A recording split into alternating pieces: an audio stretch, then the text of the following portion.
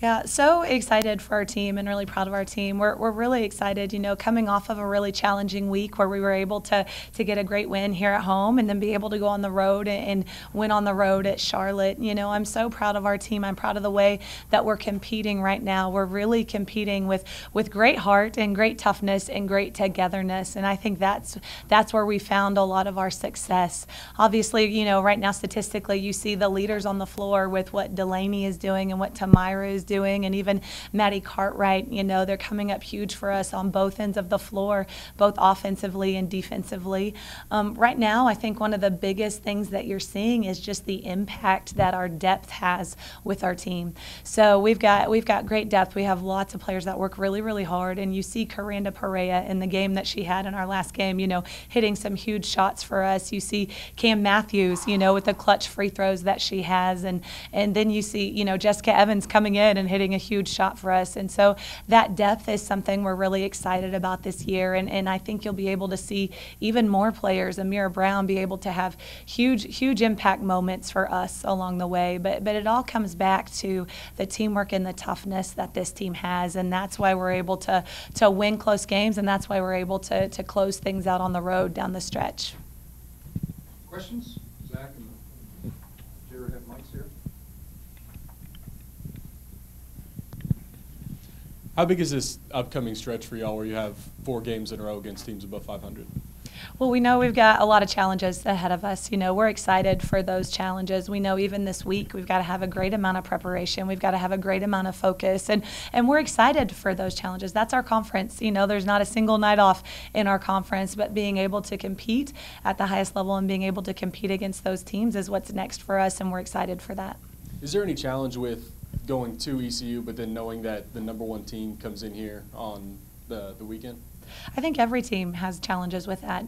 Being able to stay focused on that next game in front of you, and it's really no matter what opponent it is, you've got to be able to, what we call playing present. You've got to be able to stay in the moment. You've got to be able to have just great focus on that next step that's in front of you, and I think our team does a really good job of that. You touched on Cam a lot last week, after you were dealt with injuries in that game, and then she went and started this past game. Just talk more about her and what you saw in that last game with her and her really stepping up. Yeah, Kim did a great job for us. We moved her into that starting lineup for us because we knew she would bring us great energy. We knew she would bring us a great amount of work ethic, and her toughness and her speed would help us play a transition game. And she does all of those things so well for our team. Cam can do so much more than even what you guys have been able to see her do. She shoots the ball well. She distributes the ball well. And I'm excited for her continued growth in our program. Obviously Hadley it doesn't really look to score. It's kind of like a freshman mentality. You're looking to give it to the seniority on the team. But how much has she impacted the rebounding side of things this season? Yeah, Hadley does so much on the floor for us, and sometimes we do. So Hadley is such an unselfish player. There's times where we want her to do a little bit more and take a little bit more because we know she's capable of that. I love her aggressiveness when she's around the rim. I love her ability to go get offensive rebounds for us. I love her ability to shoot and knock down the open three. She's starting to look for that a little bit more, which is very encouraged in our program.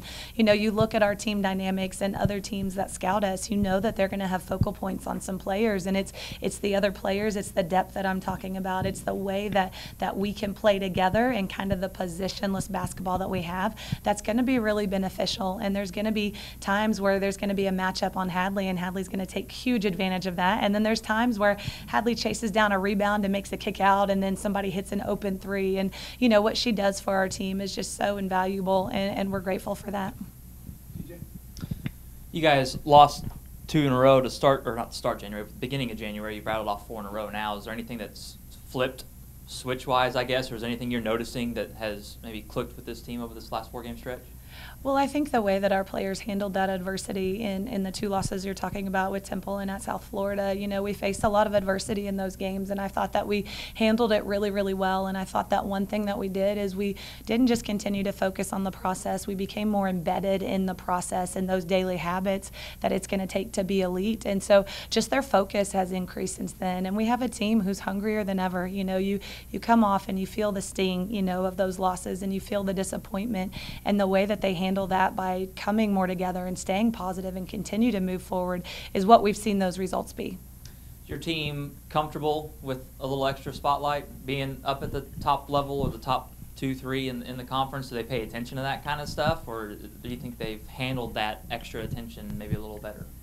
I think they handle it really well, and I think you can see that by the way that, there's games where we may jump out and be front runners and get a huge lead, and being able to play with a lead is important, and being able to play from behind is important. And I think our team does a great job at both of those, and I'm using that as an analogy to the spotlight that you had mentioned. You do have a target on your back, and they've earned that target, and that's what we talk about is once you have that target on your back, how do you handle that? How do you handle that mentally? How do you handle that from a preparation standpoint? Because you know that you're going to get everybody's best, so you've got to show up and be ready to give your best.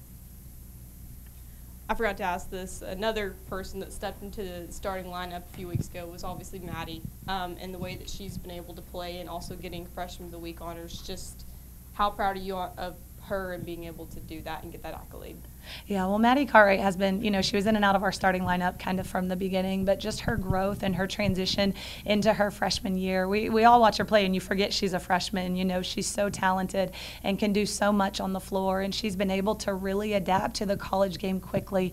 She works extremely hard. We see the dives that she has out of bounds and the hustle play she gets on the rebounds, and we've seen her in huge moments in that Rice game be able to hit that layup to take the lead there at the end, and then be able to hit a clutch free throw and get that offensive rebound. And so she's coming through for us in a lot of big moments. But Maddie is a winner. You look at her history in her high school program with her AAU program. She's going to step on the floor and she's going to do whatever it takes to win. And she has such a great skill set to be able to do that for our team. Any other questions? Barrett? Coach, speak specifically about East Carolina and what impresses you about them. East Carolina is a good team. We're looking at an NCAA tournament team from last year that won the tournament, our conference tournament, and then went to the NCAA tournament. You don't do that by accident. They've got a lot of talent, and then they had that talent return and have added to that talent even out of the transfer portal. And they're well coached, so we know that we're going to have a fight on our hands, but we're excited for that challenge. We're going into their home court. We're going into their arena, and that has challenges in and of itself, but we're excited for that. This team has really become road warriors, and so we're excited to be able to step on the floor and compete. They could cause some issues with some teams we've seen on film. They play a zone most of the game, and that can slow some teams down. And you guys know us, we want to play fast, we want to play free, and we want to play open. So it's going to be a fun game. Anything else? Awesome. Thank you. Thanks, guys. Let's go, Coach.